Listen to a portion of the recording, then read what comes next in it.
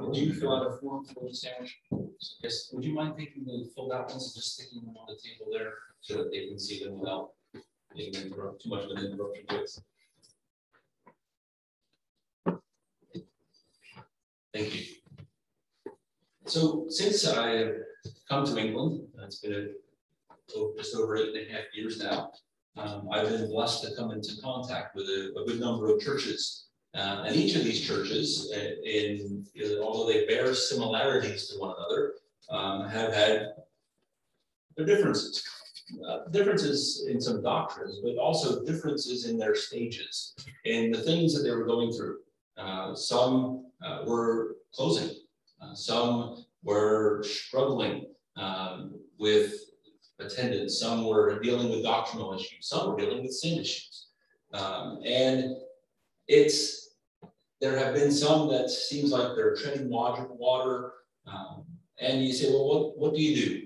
What do you do in those situations? What do we do in our churches? Each church has particular needs. Each church that's represented here today has particular needs. And we, as ministers, have to figure out, what do we do? How do we minister to those needs? The difficulty comes is that we're human, and oftentimes we don't actually know the needs very well. The needs of the individual that bear upon the church itself. And I'm reminded of something that happened in the first pastorate that I had back in Philadelphia in the mid-1990s. I was there as an interim pastor and had been welcomed in and started to minister. I was very young. I was 23 years old. And there were a number of deacons, and I thought, this is wonderful. It's a small church. I'll be able to preach and learn, and I'll be able to teach, and things will go well. It wasn't very long before I felt that there was a spirit in the church, not an evil spirit, but a spirit in the church body of bitterness and some spite that I couldn't lay my finger on. I thought that a particular family was the originator of this attitude and this situation. And I thought, well, what do I do, not knowing them in any way? How do I uncover this and deal with this situation? And as I prayed and I thought, well, Lord, what do I do? I said, Lord, this is what I think. I think it's them.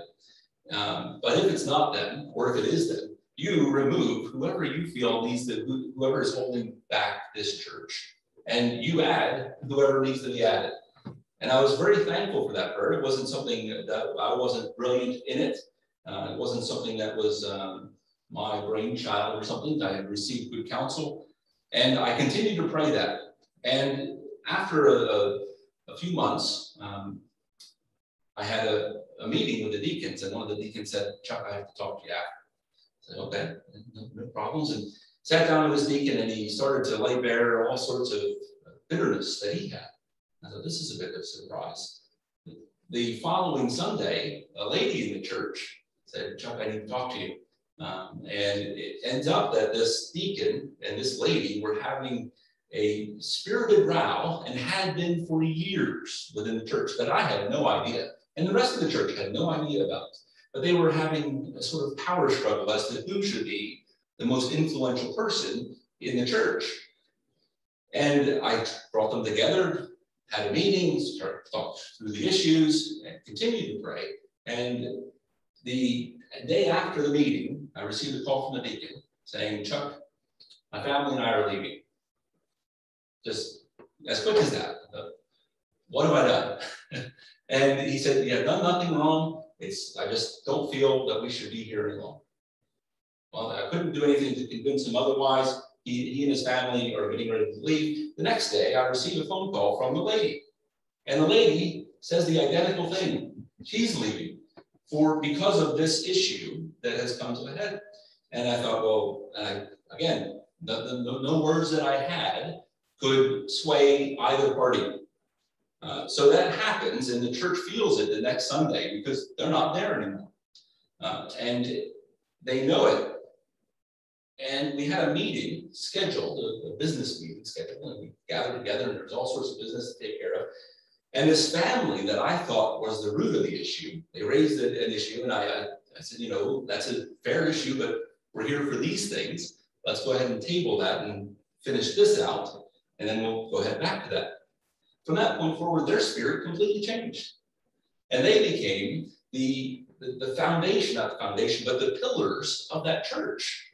Their spirit was just in the wrong place because of something that they couldn't even identify. They didn't even know what was going on. And if I had gone to them, I would have created a problem where one hadn't existed. And thankfully, again, it wasn't because of any wisdom that I possessed. I didn't do that. And it really ran home to me that oftentimes I think I know what's happening. But very often in our churches, there are the circumstances of the lives are so diverse, and there are so many things that are going on that we will not know what's happening. We'll say, well, what do we do? Well, I think that's where preaching on Revelation 2 and 3 comes in. Preaching on the 7 churches in Revelation. And honestly, I think it has to be a habit of ours. One other thing that I would say in this long introduction, if you will, is that 8.5 years ago, when we first came here, I began preaching through the Sermon on the Mount. And I thoroughly enjoyed it, used the doctor as one of my greatest resources. It's a blessing to me and to those that heard. Now, I think in my head that all those that are sitting in my congregation have really been grounded in the Sermon on the Mount. But what I realized just the other day is the people that were here then aren't here now. And the people that are here now weren't here then. And so they haven't heard those sermons on the Sermon on the Mount. They haven't been blessed by those things. Now that's the nature of the situation that I'm in here. But I don't think it's probably that different than it is in other churches. Why? Because people are dealing with things. How many actually pay really that close attention all of the time to every sermon that's preached from the pulpit? We hope and pray that it's every one of them. But in reality, are there issues that are going on in their lives that are distracting them from hearing? I'd say that's probable.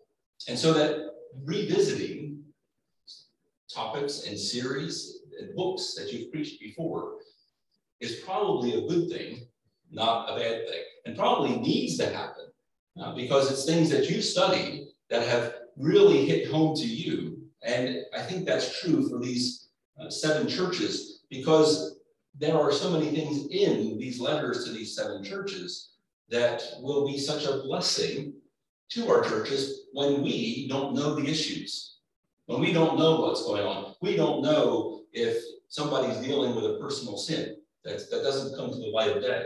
We don't know that someone is feeling that there just isn't the Spirit there anymore. You know, not the Holy Spirit, but the Spirit of love and reconciliation, and all of the things that we'll see, and there are many more than I will have listed. But I think those things need to be said frequently. Every 2 to 3 years, it would be a good thing to revisit at least a few sermons from the 7 churches, in my opinion. You can differ if you like, but that's my particular recommendation. So, having said all of that, I need to make one preamble after that introduction about why I view the 7 churches in Revelation the way I view them. I have a very high view of local churches. I believe that the local church is the pillar and ground of the truth.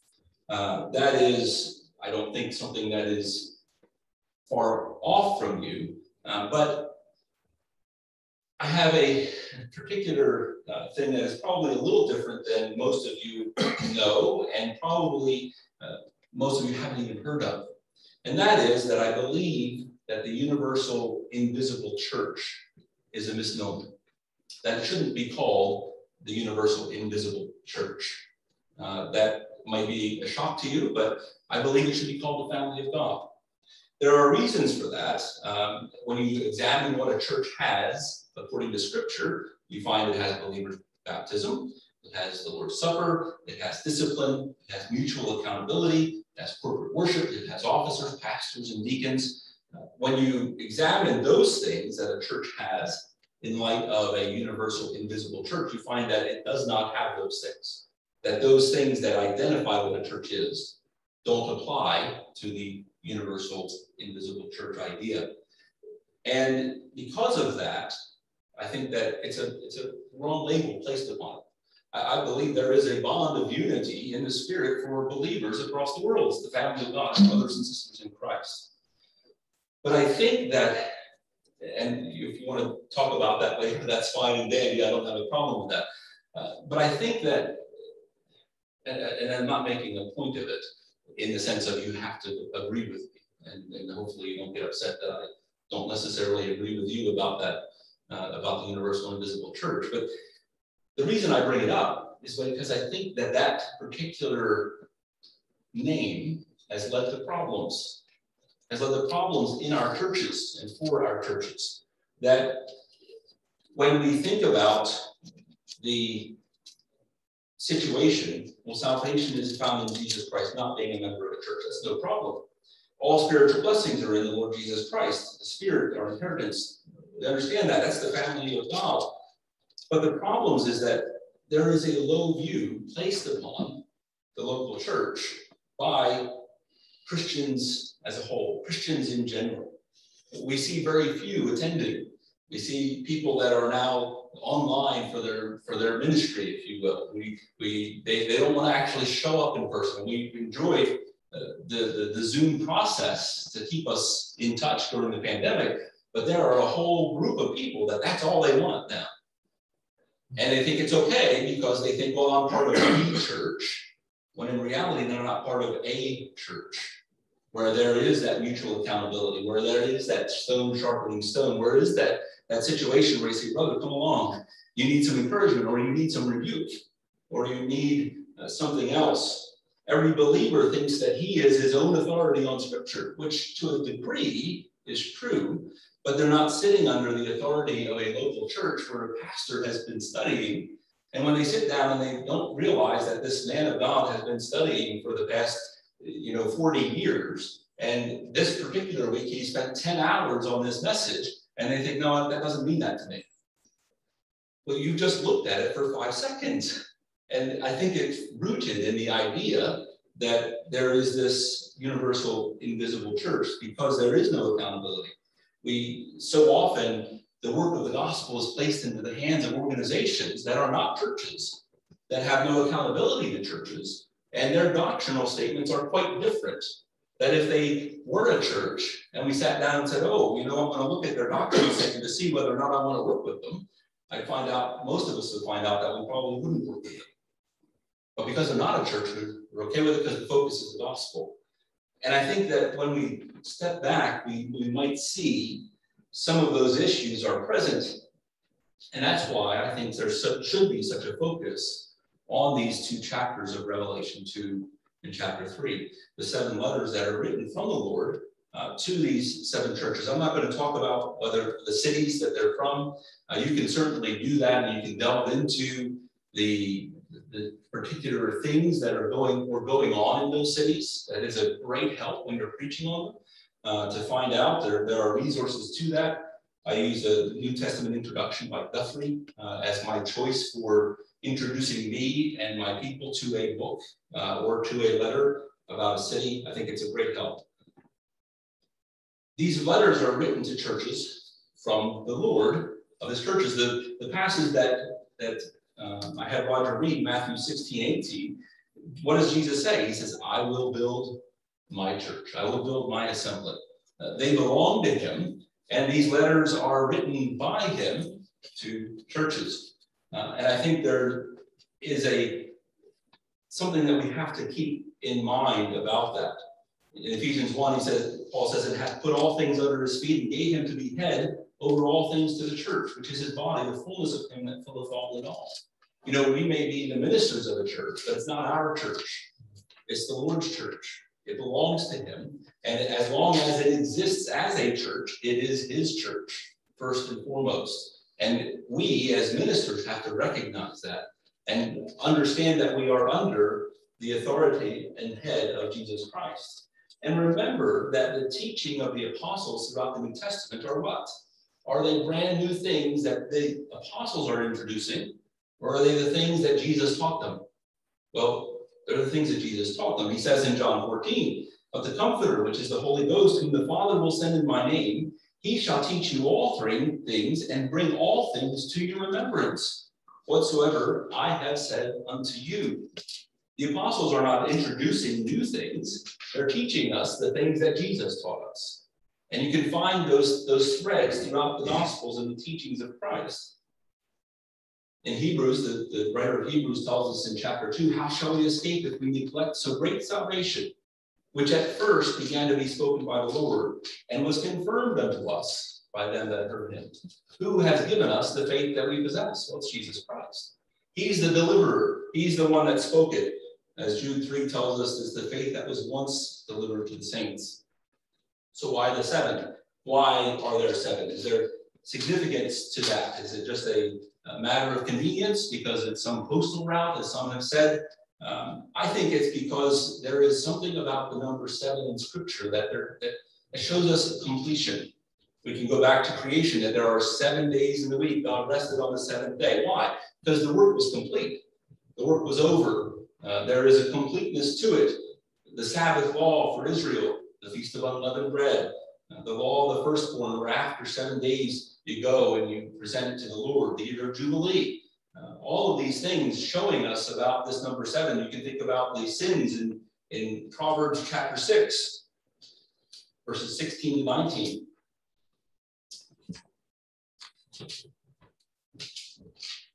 He says, "These 6 things doth the Lord hate, yea, 7 are an abomination unto him: a proud look, a lying tongue, and hands that shed blood, and heart that deviseth wicked imaginations, feet that be swift in running to mischief, a false witness that speaketh lies, and he that soweth discord among brethren." You can think about the 7 spirits of God that are mentioned here for us in Revelation 1, Revelation 3, and how they correlate to Isaiah 11, verses 1 and 2. This idea that there is a completion that takes place. And it is my belief that Jesus sends these letters to these 7 churches because whatever issue that is going on in any one of our churches is dealt with in the letters to these 7 in some way or form. Now, he's not talking about carpet colors or the way that the wall is painted or the car park or a tree that needs to be cut down, but he is diving into attitudes.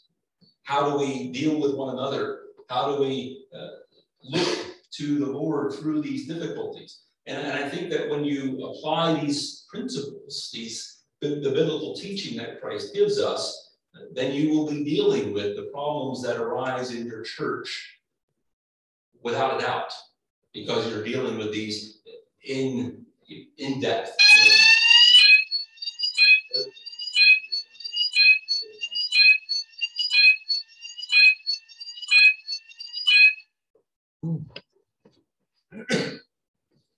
Well, if you were asleep already, then it's really good now.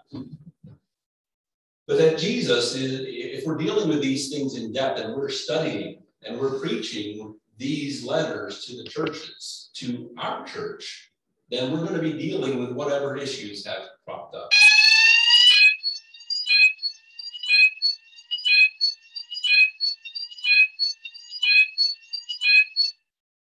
And I think that it's evident by the phrase that he repeats so often, that he uses in the Gospels a number of times. But that phrase that he uses where he says, "He that hath an ear,"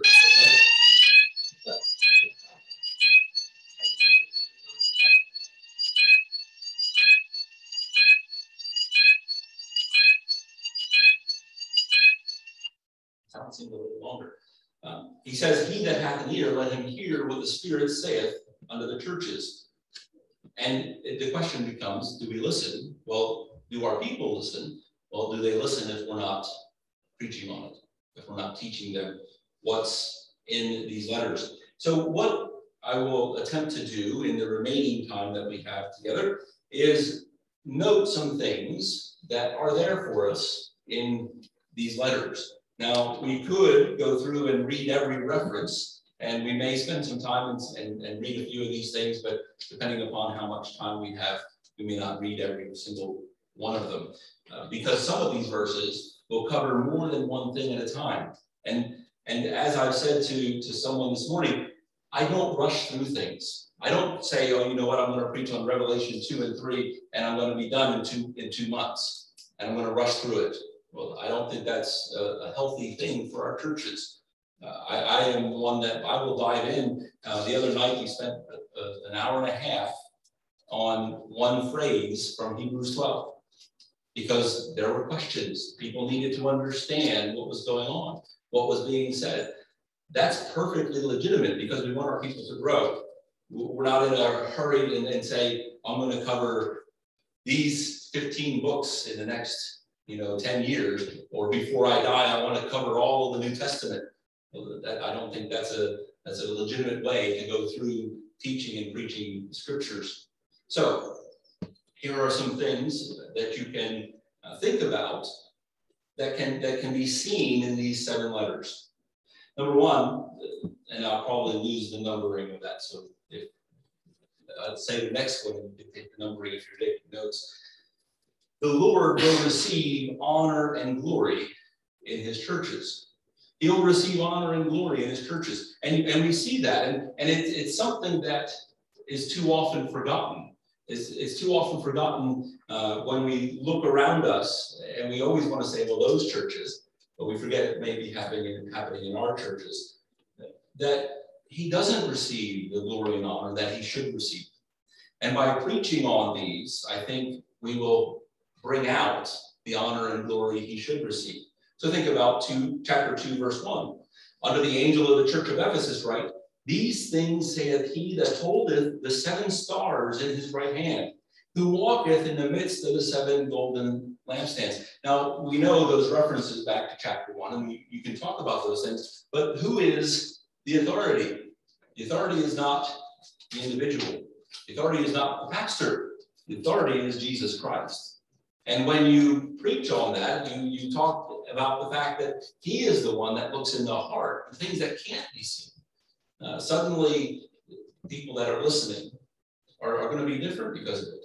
Verse 7, he that hath an ear, let him hear what the Spirit saith unto the churches. To him that overcometh will I give to eat of the tree of life, which is in the midst of the paradise of God. Who has the authority? Who is the one who has access to the tree of life? Verse 8, unto the angel of the church in Smyrna, right? These things saith the first and the last, which was dead and is alive. Verse 12, to the angel of the church in Pergamos, right? These things saith he which hath the sharp sword with 2 edges. The word of God, who does it belong to? It belongs to Jesus Christ. He is the word, and you can expound upon these things and expand upon these things as you're going through verse by verse to the point where people understand that, you know what, it's, even though you may have been in the church since it founded 50 years ago, it's not your church. It doesn't belong to you. It belongs to the Lord Jesus Christ. And he's going to move and work in this church the way he wants to move and work in this church. And those things need to be reiterated, because there are times where we will come up against people who think, I run the church. I've had someone say that to me. I wasn't the pastor, but someone, I was making a suggestion, and he said, well, you know what? I'm the one who, I'm going to step back, and you just realize what you just said to me. Realize what the words that came out of your mouth, and then look at scripture, and then you come back and we'll have a conversation again, because I'm not going to talk with someone who has that kind of a mentality at the moment. That happens in churches, especially the longer individuals have been in a church, and the more that they've grown, and the more that people look to them. Verse 17, he that hath an ear, let him hear what the Spirit saith unto the churches. To him that overcometh will I give to eat of the hidden manna, and will give him a white stone, and in the stone a new name written, which no man knoweth, saving he that receiveth it.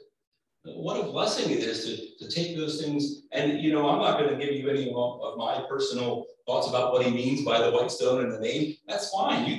You can do that on your own. But those things become a blessing to the churches that you minister to. Under the angel in verse 18 of the church of Thyatira, right? These things saith the Son of God, who hath his eyes like the flame of fire, and his feet are like fine brass.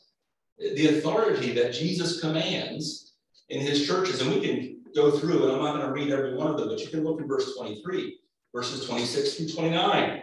the one that gives such things, that he's giving his authority as ruling with a rod of iron to the ones who overcome. In verse 1 of chapter 3, these things saith he that hath the 7 spirits of God and the 7 stars. And he knows what we do and what we don't do. He knows what's going on in our churches. I know thy works. Thou hast a name that thou livest and art dead. He's going to give out white raiment in verse 5. He's speaking to the church in Philadelphia in verse 7. These same things saith he that is holy, he that is true, he that hath the key of David, he that openeth, and no man shutteth, and shutteth, and no man openeth. And the authority that's there, and the idea for whether it's a small church like the church in Philadelphia is, where you think, well, we don't have that much strength. Well, you know what? The Lord says, I'm going to open a door and no one is going to shut it. And you walk through it. What an encouragement that is. And then recognize when a door shuts and that you're not going to go through that door anymore. And you say, okay, that's it. The door is shut. We have to understand what the Lord is doing.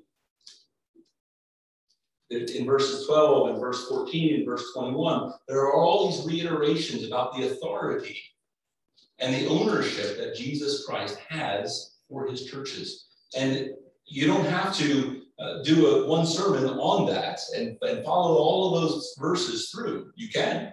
But as you go, that's going to come through time and time and time again. And that old phrase that we think of, not phrase, but that old thought that I think of, how many times do you have to hear something before you remember it? I think it's 10 times you have to hear something before you remember it. That's not understanding, that's just remembering. Well, you see this in these chapters. The Lord is saying things over and over again in different ways for us not only to remember, but to understand. The next thing, I guess it's number 2, the Lord builds, strengthens, and this is something that we don't think about very often, closes his churches. He is the authority. Going back to the passage that Roger read, what do we find? He is going to build his church, and the gates of hell are not going to stand against it. That means that when a church closes, guess whose fault it is not? It is not Satan's fault. It's not Satan's fault. It's the Lord's fault. He is the authority. He is the one that opens them. He is the one who builds them, and he will be the one who closes them. There may be varying reasons for that. As you find in these 2 chapters of Revelation, you find there for Ephesus, he says, remember therefore from whence thou art fallen, and repent, and do the first works, or else I will come unto thee quickly, and will remove the lampstand out of his place, except thou repent. Why? They've lost the first love. The Spirit of the Lord has left the building, if you will. And he's saying, you need to return to me, repent, or I will remove your king. You may still have the name on the building. You may still have the building, but guess what? You will not be any longer one of my churches. That's what he's saying to the church in Ephesus. We have to take those thoughts seriously.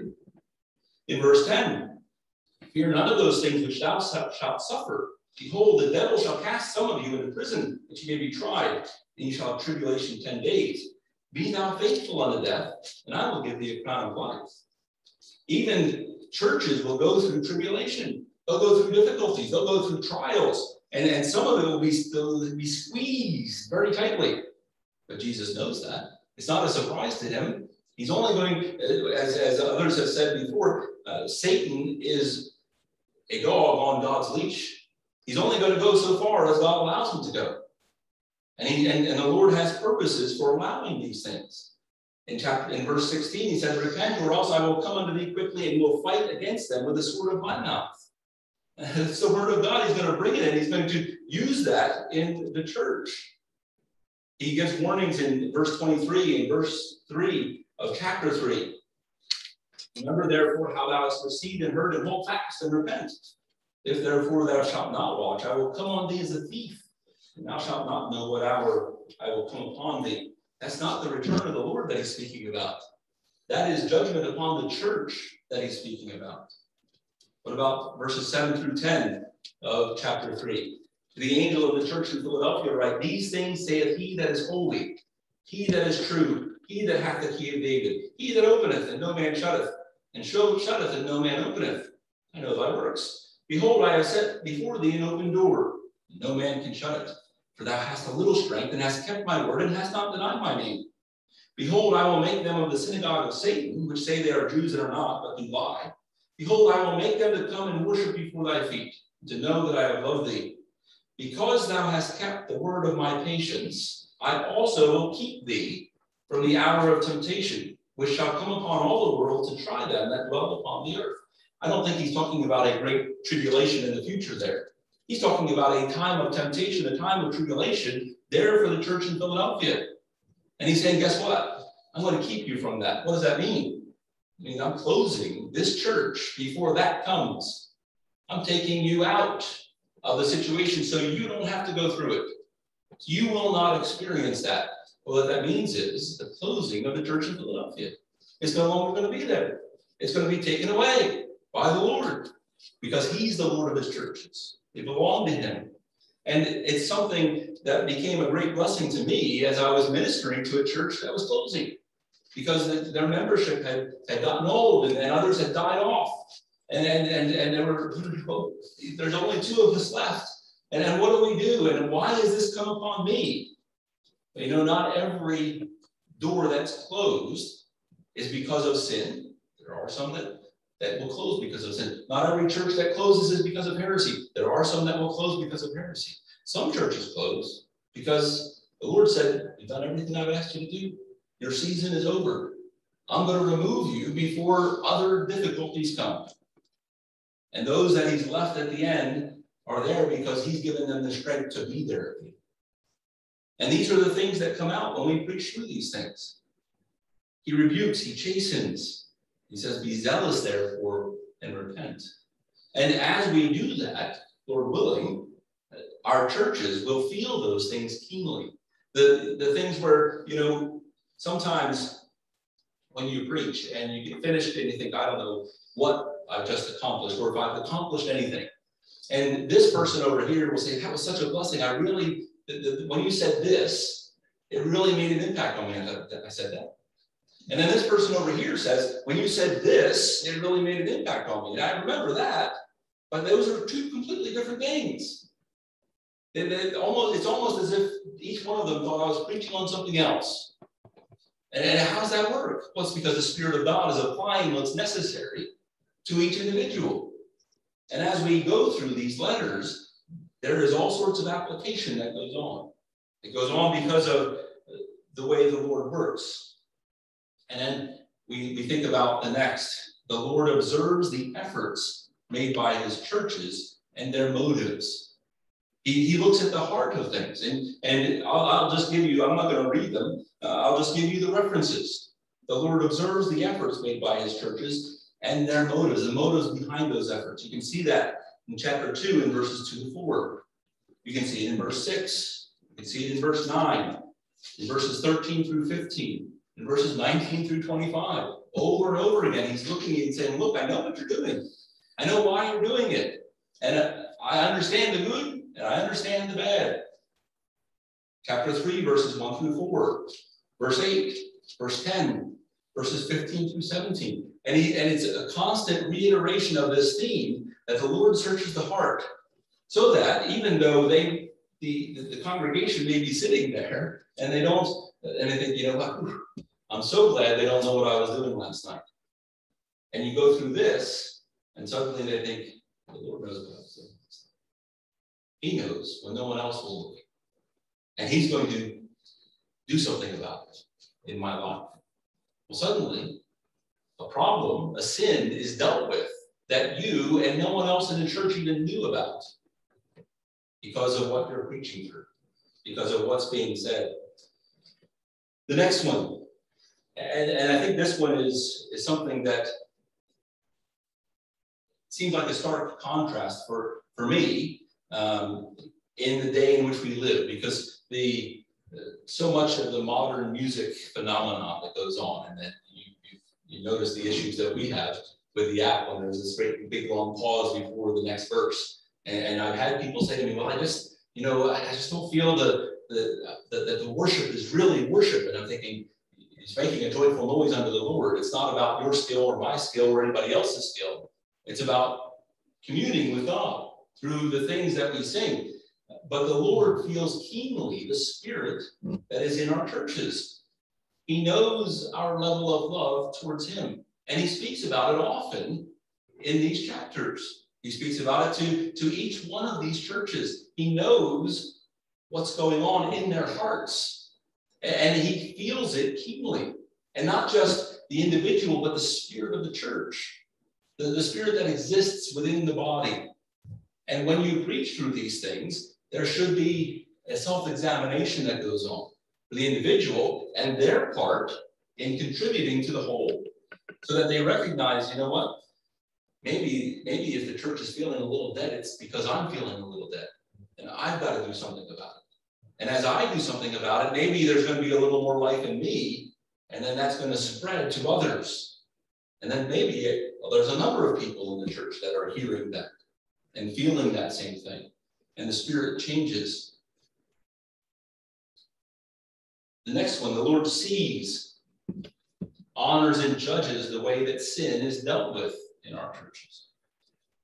He knows all about it, and he's going to deal with it much better than we do. We should be dealing with it, but there should be church discipline in our churches. If we see sin, we shouldn't be going out scouting and trying to investigate everybody's life and lording it over people. But there certainly should be discipline in our churches. But we can rest assured that the Lord sees, honors, and judges the way that sin is dealt with in our churches. You can see it in Ephesus, in chapter 2, verses 2 to 3, verse 6, verse 9. You can see it in other churches, verses 14 through 16, verses 20 through 24, chapter 3, verses 2 to 4. You think about what he says here. Be watchful and strengthen the things that remain that are ready to die. For I have not found thy works perfect before God. Remember, therefore, how thou hast received and heard, and hold fast and repent. If, therefore, thou shalt not watch, I will come on thee as a thief, and thou shalt not know what hour I will come upon thee. Over and over again, the Lord is talking about these things, and he is letting us know that he knows exactly what's going on, and he's going to do something about it. He's the one who's going to chase them. He's the one that's going to spew out of his mouth those that are not obeying. The Lord gives encouragement to those who might be struggling in the midst of churches that are not what they should be. And this is something that I think sometimes we miss when we think about the churches in Revelation chapter 2 and 3, is that there is great encouragement here. The book of Revelation should be a great encouragement to any church where it's preached, because of all of the things in it, but especially here in these two chapters. Everything ends, every one of them, to him that overcomes, I'm going to give such and such. To him that is obeying, all of these things, time and time again, you're going to get the tree of, eat of the tree of life. You're going to, pardon me, you're going to see the Lord. You're going to be given a stone that has a name on it. You're going to have this love and this, you're going to be ruling with a rod of iron next to your Lord. Time and time again, for those that are in the midst of difficulty, there's encouragement. Encouragement that their Lord knows they're going through the difficulty. Encouragement that he cares they're going through the difficulty, and that they have something to look forward to. That this life is just a passing shadow. The Lord honors the preaching and teaching of his word in his churches. There's, again, a large number of verses you can go through, and you'll see that over and over and over again. He is the one with the sharp two-edged sword. You can see it when he says, he that hath an ear, let him hear what the Spirit saith. How are they going to hear unless they're the preacher? They have to hear these things over and over again. And do we neglect them? I think I've neglected them over the years. The Lord knows the suffering that we are and will be going through. He knows about it. And he sees it on the horizon, and he's not removing it. He's not removing it. He's bringing us into it. And he has his purposes for that. And we have to understand that. You know, one of the things that because of the bad migraines that most of you know about, I've learned a lot about suffering. And I couldn't tell you how many times I've had people praying for me and saying, oh, I'll pray that the Lord removes it. Thank you. But is that what the Lord would have happen? Clearly, because he's been going on for 25 years. To this point, it's not what the Lord would have happen. Clearly, he has something else going on. Maybe the better prayer is that the Lord would teach me whatever it is he wants me to learn and make me into whatever vessel he wants me to be for others, and give me strength and grace to go through what seemingly is not ending. Maybe that might be a better prayer for me. Well, that's the same idea that our churches go through. When we think about praying, what's the first thing that comes out of most of our members' mouths? Will you pray for so-and-so who has this illness? Well, yes, we care about the illness. We care about the suffering.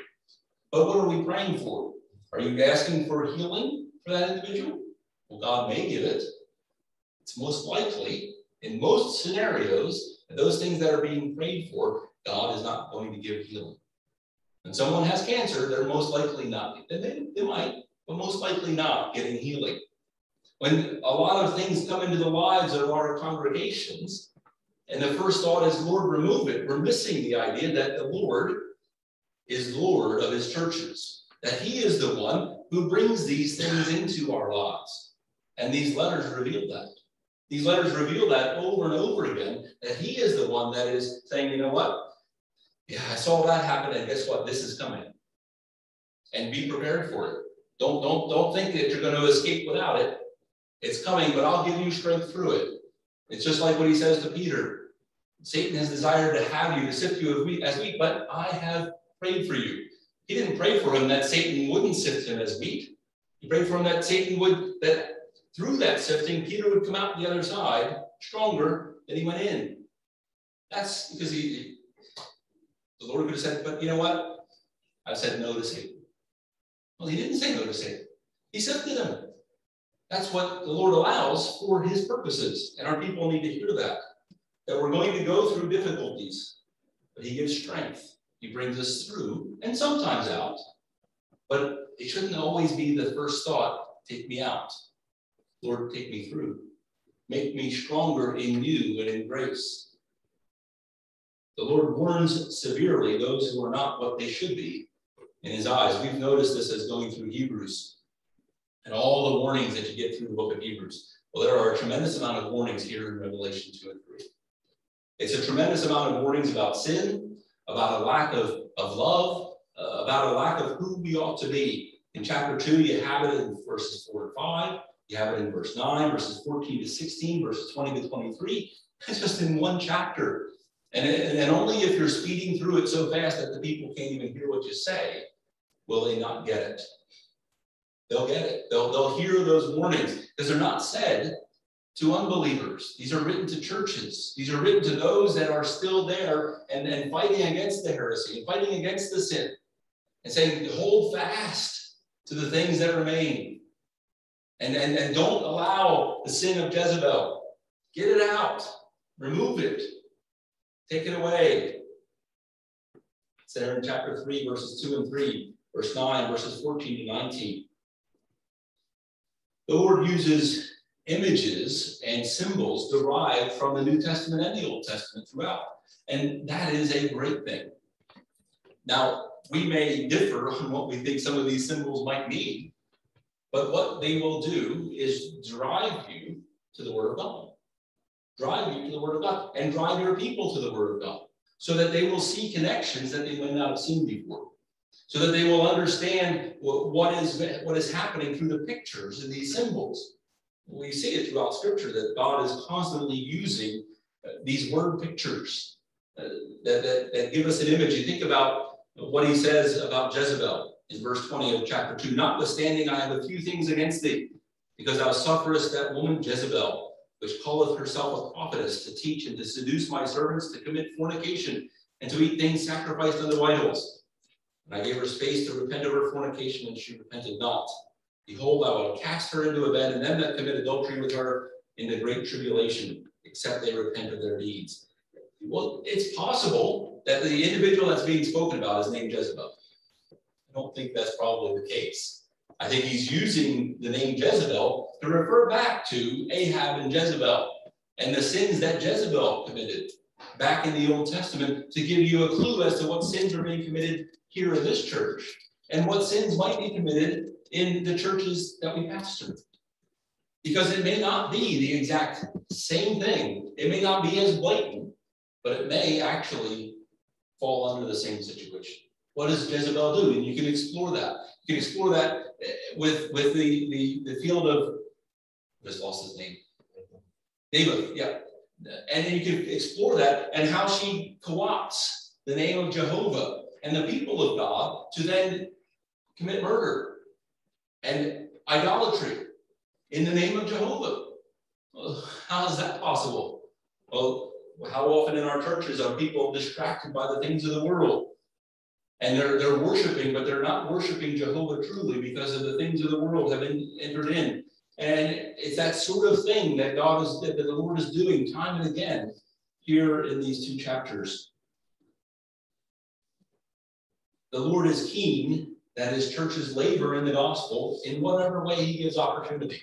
That's certainly so evident there with the church in Philadelphia in chapter 3. There is no door that you're going to open that he has shut, and there's no door that's going to shut that he has opened. And it doesn't matter how much strength you think you have. If he's given you something to do, he'll give you the strength to do it. Don't put the cart before the horse. Don't say, you know what, we don't have the finances for that. We don't have the manpower for that. No, if he said do it, then start figuring out a way to do it. And he'll give you the strength and the means to accomplish what he's asked you to accomplish. These things come out in these verses. He knows the true worth of our churches, while we're frequently blind to it. How many times does he say, as in verse 9 of chapter 2, I know thy works in tribulation and poverty, but thou art rich. They think they're poor, but indeed they're rich. They think they're the scum of the earth. They think they're the downtrodden. And he's thinking, well, boy, you are a shining light where I put you. Other churches think they're rich. Like the Laodiceans, they think, well, we've got it all. We're wonderful. You're lukewarm. I'm going to spew you out of my mouth. We don't always recognize the value that the Lord places upon us. But it's good for us to examine ourselves so that we can see the issues and deal with them. And then finally, the Lord gives hope in all circumstances to the churches.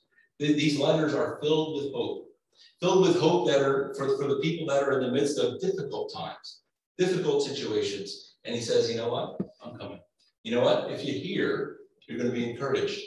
You're going to overcome. And I'm going to see you in the midst of all the things that are swirling around you. I see what it is that is in your heart. And I see what it is that you're trying to do. And I see you standing against sin. And I see you standing against heresy. And I am for you. And if he's for you, who can be against you? These are the messages that come through to me, and I think are clearly there for us each as we go through these verses, as we go through these churches, and we bring these to our people. And again, I think it's something that we should be doing, whether you want to do it topically every once in a while. I think it's better to do it expositorily, because you're going to hit on so many things that you just may not hit on if you're choosing topics. And because you're doing it that way, your people are going to feel it, and they're not going to feel like you're signaling them out. That you're choosing them to touch on a topic, but you're going through it, and you're going through it in depth, and your people are going to be convicted, and they're going to be strengthened, and they're going to be given hope, and they're going to be able to look to the Lord Jesus Christ. And that's what our goal ought to be, and recognizing that he is the Lord of our church, the church that he's placed us in.